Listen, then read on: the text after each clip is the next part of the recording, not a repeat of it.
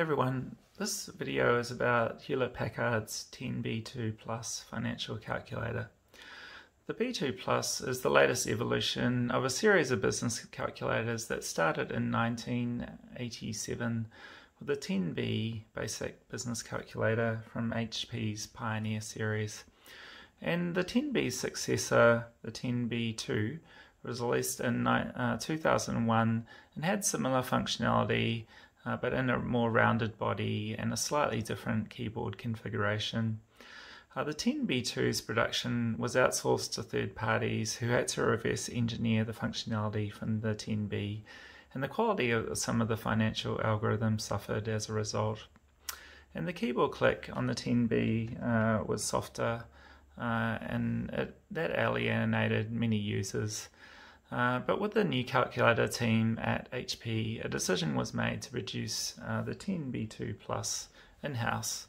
And the B2 Plus was introduced in 2011 with new firmware and an expanded set of functionality from its predecessors. So there was new bonds and depreciation functions, and it also included some scientific functions and expanded statistical capabilities, which took the calculator way beyond what you'd expect from an entry-level model. Physically, the B2 Plus is very light at only 226 grams, and for its price point is really well engineered. It's got a plastic body and brushed aluminum screen plate, and it has a simple 7-segment 12-digit LCD display, but the digits are large, crisp and high contrast. And the keyboard feels slightly plasticky, but the keys have a firm action and a really satisfying click to them that gives you a lot of confidence that you're entering numbers correctly. And the labels on the keys appear to be printed on. They're not injection molded like on the Pioneer series. On the back of the calculator has 4 feet to stop it slipping on a desk. And the 2 coin cell batteries are easily accessible. And interesting, like the 20B and the 30B, there's actually a 6-pin adapter for flashing the firmware, but I'm not aware of any alternative firmware you can actually load on this calculator, unlike, say, the WP34S firmware that was developed by the enthusiast community for the 20B and 30B. B2 Plus is an algebraic mode calculator and it doesn't support RPN. So by default, if I type in 2 plus 3 times 4 and then equals, I get 14 because the multiply operation has higher precedence than addition. But the B2 Plus also has a chain mode where equations are evaluated in the order that you type them in. So I can switch to chain mode via blue shift and the on key. And now if I type in 2 plus 3 times 4 and equals, I get 20. So chain mode effectively adds an equals after every term of your equation.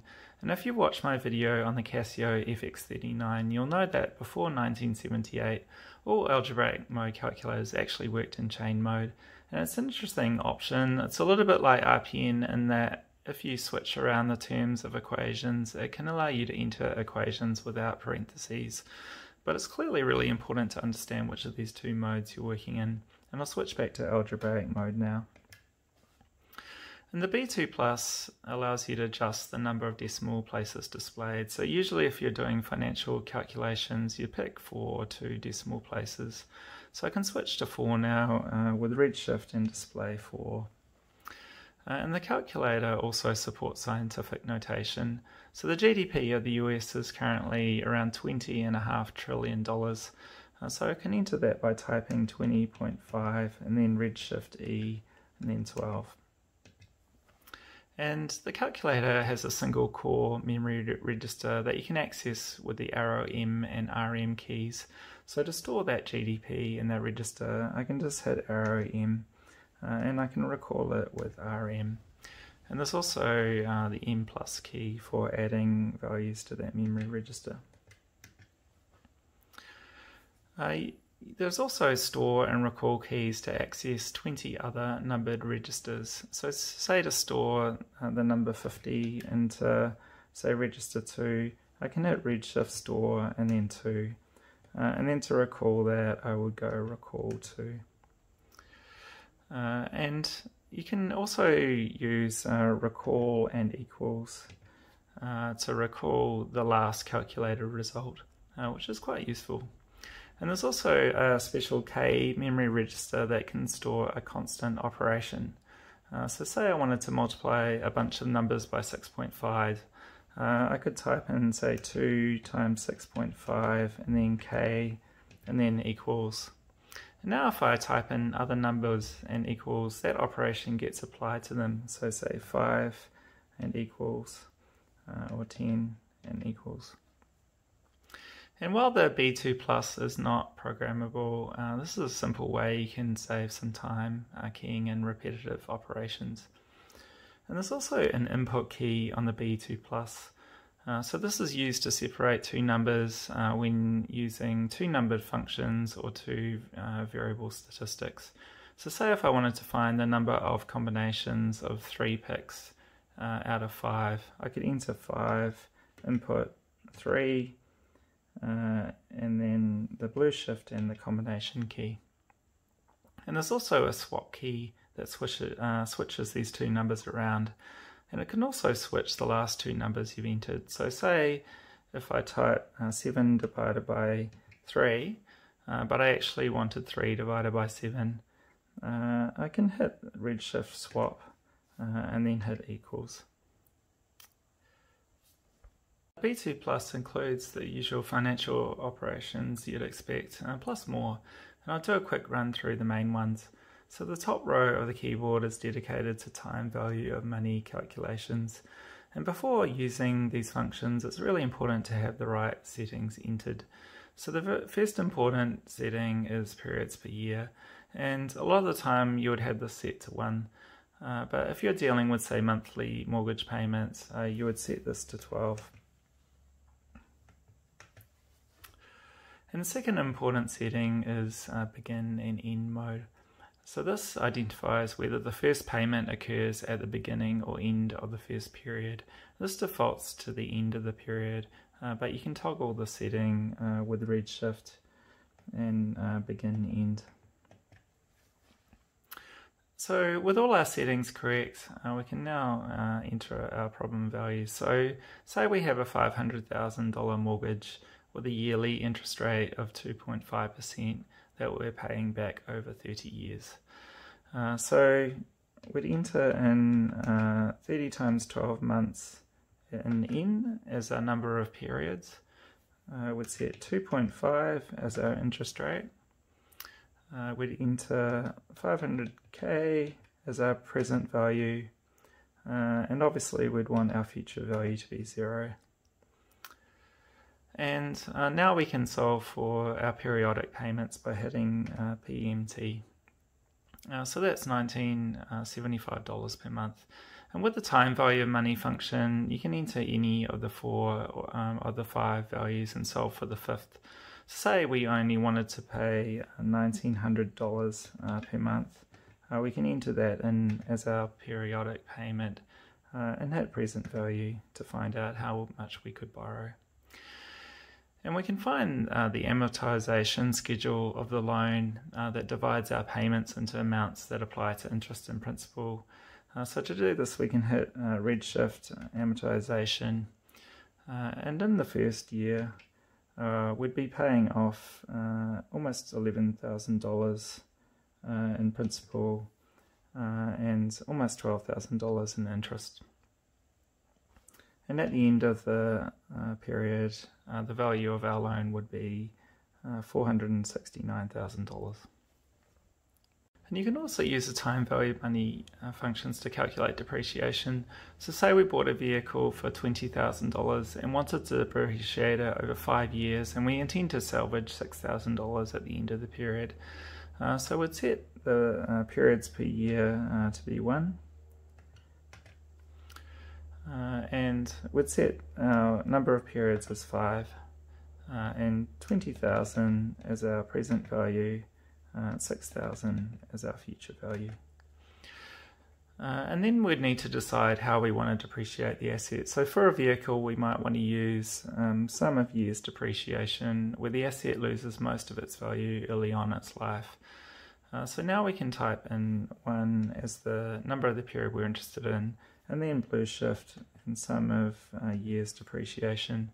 So in the first year, the vehicle would depreciate by $4,666. And the calculator also supports straight line depreciation and declining balance depreciation that can be quite useful for technology items like laptops. You can also convert between nominal and effective interest rates, so say 10% as a nominal rate and 12 payments per year that are compounding. That equates to an annual effective rate of 10.47%. The B2 Plus also can solve problems involving cash flows, so the calculator can take a series of up to 45 cash flows and calculate the internal rate of return, net present value or net future value. So to get started with cash flow calculations, it's important to clear the cash flow memory with blue shift C0. And we also want to make sure the number of periods per year is set correctly. So again, for annual cash flows, you would set this to 1, and for monthly cash flows, you would set this to 12. So say we have initial cash outflow of $40,000, and then say 2 monthly cash flows of $11,000, and then 2 of $12,000. We'd start by clearing our cash flow memory and then setting our periods per year to 12. So redshift periods per year, and then enter our initial cash outflow, so that's negative 40,000, and then we hit the cash flow button. And then we'd enter our incoming flows, so the first one was 2 payments of 11,000, so hit 11,000, input 2, and then cash flow, and then 2 payments of 12,000. Now if we wanted to check we've entered our values correctly, we can use the cash flow editor by hitting recall and then the cash flow button. And we can use the plus and minus keys to scroll through the entries. And now we've entered our figures correctly, so to find out our internal rate of return, we can hit redshift and IRR per year. And to calculate our net present value, we'd need an interest rate, so let's say 10% interest per year. And now we can hit redshift and net present value. And if we hit redshift and swap now, we can also see our net future value. And the calculator supports date entry and arithmetic, and again here there are 2 key settings. You can switch between days, months, year format, or months, days, year format. You can switch between 360-day years or actual 365-day years. And you enter dates using a decimal point. So the current date is the 16th of November 2020. So to key in that in your day, month, year format, I would go 16.11.2020. And then I can hit the redshift and the date key. And say if I wanted to know what the date 90 days from now is, I can just type 90 and equals, and I get the 14th of February 2021. And the calculator also has bond calculations, primarily for calculating bond prices and yields. And the bond functionality uses all the 10 blue shift keys on the top 2 rows of the keyboard. And I won't do a bond calculation, but generally you would set your bond maturity date, your settlement date, your coupon rate, and your call price, which is often $100. And then you can either enter your settlement price and hit YTM to solve for the yield to maturity, or you can enter a desired yield and then hit the price key to show the price you should pay for that bond.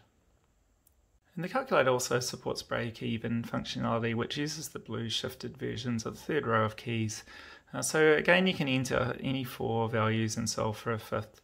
So say if we were buying and selling 8,000 product units at $95, we can enter 8,000 in our units value, and then 95 as our sale price.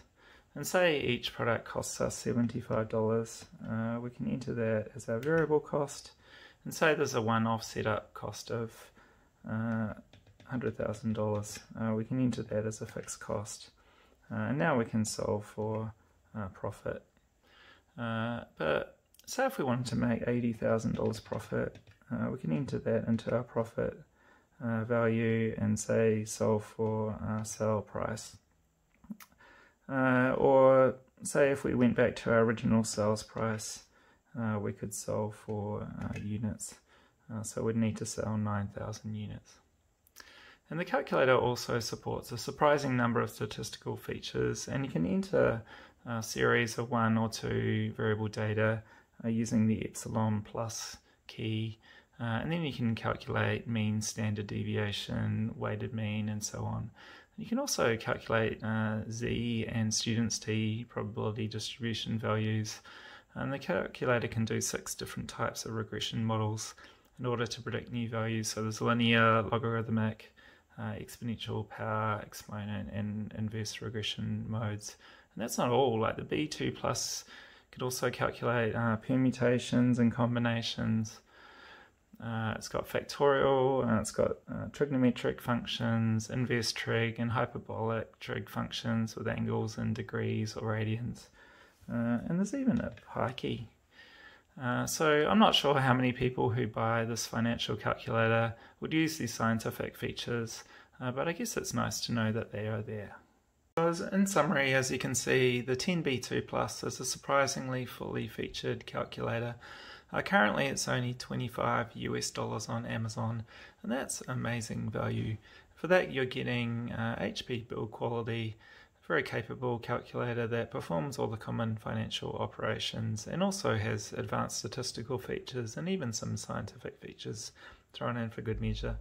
And it's interesting to compare it to HP's other financial calculators, the 12C and the 17B2 Plus.